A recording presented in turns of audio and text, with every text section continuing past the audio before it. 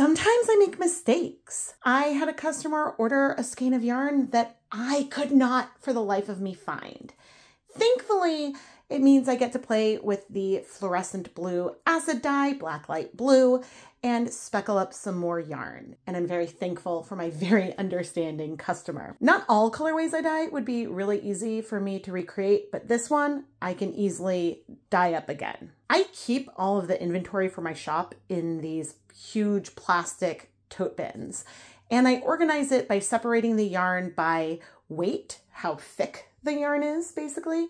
And then I also have a little bit of organization by color as well. And each skein of yarn is labeled with the date that the video came out when I produced it. And so it's a easy way for me to double check that I am shipping the correct yarn to the right person. But occasionally something falls through the cracks. And thankfully it's been a few years since this has happened to me.